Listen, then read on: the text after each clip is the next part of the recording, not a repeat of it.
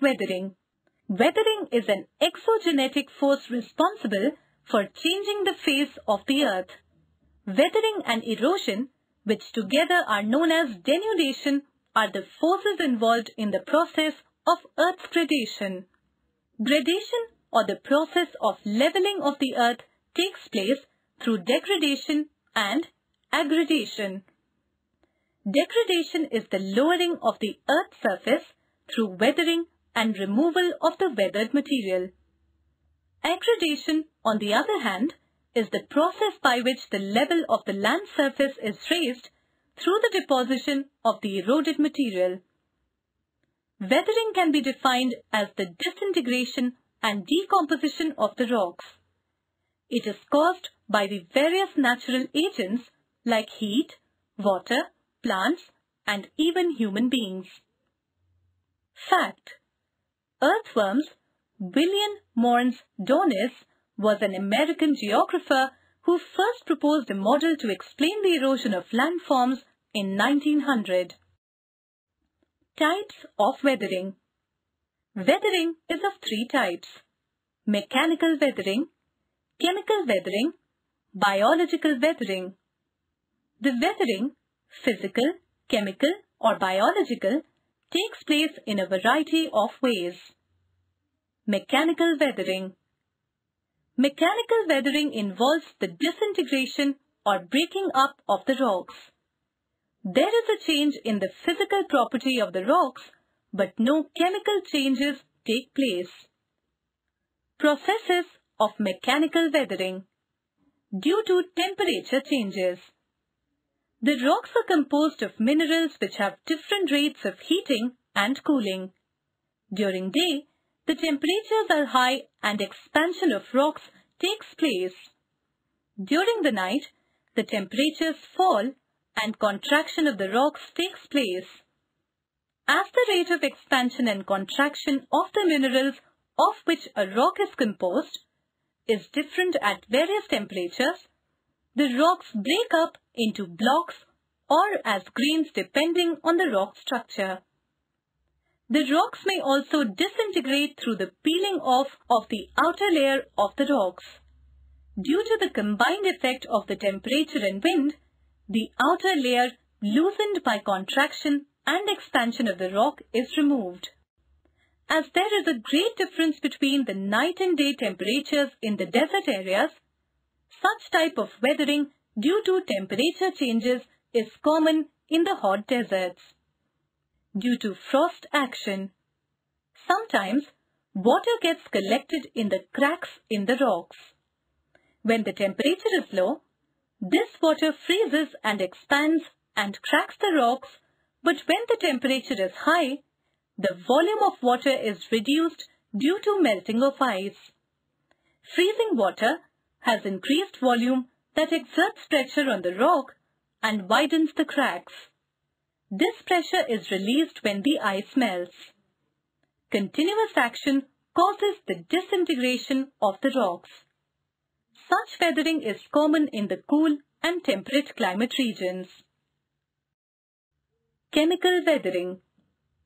Chemical weathering results in the decay and decomposition of the rocks, which involve a change in both the physical as well as chemical properties of the rock. Process of chemical weathering. It is mainly carried out by chemical reaction of minerals of the rock, mainly with water in the atmosphere. This water is combined with the various gases present in the atmosphere. Oxidation is the process of reaction of the atmospheric oxygen with minerals of the rock, especially the rock containing iron. It takes place when the atmospheric oxygen dissolved in rainwater reacts with rocks to form oxides. The rusting of the rocks result in their weakening and breaking up. This is an example of oxidation. Carbonation occurs when atmospheric carbon dioxide dissolved in rainwater reacts with the rocks. This phenomena can be easily seen in the limestone region when the carbon dioxide reacts with calcium to form calcium carbonate and calcium bicarbonate. Hydration takes place when the water is absorbed by the rock. The rocks absorb water and increase in volume. This strains the mineral content of the rock, which disintegrate ultimately. Biological weathering. Biological weathering is the result of the action of plants, animals, and human beings as well. It causes both the disintegration and decomposition of the rocks. Process of biological weathering. Biological weathering is caused due to the action of plants, animals, and human beings. By plants. The roots of the plants and trees penetrate deep below the earth's surface. They sometimes reach the cracks in the rocks and widen the cracks, leading to physical disintegration of the rocks. By animals. Burrowing animals dig holes or burrows and tunnels below the earth's surface, and this results in the gradual disintegration of the rocks. By human beings. Mining activities for extraction of minerals, blasting of hills for making roads and tunnels, and other activities result in physical disintegration of rocks and increase the rate of weathering of rocks. Effects of weathering. The following are the effects of the weathering. Creation of rock waste due to breaking of the rocks. Lowering and raising of the land surface as a result of weathering, erosion, and deposition. Modification in the shape of the landforms. Soil and its formation. Weathering results in the changing of the earth's surface. The most important effect of weathering is soil formation.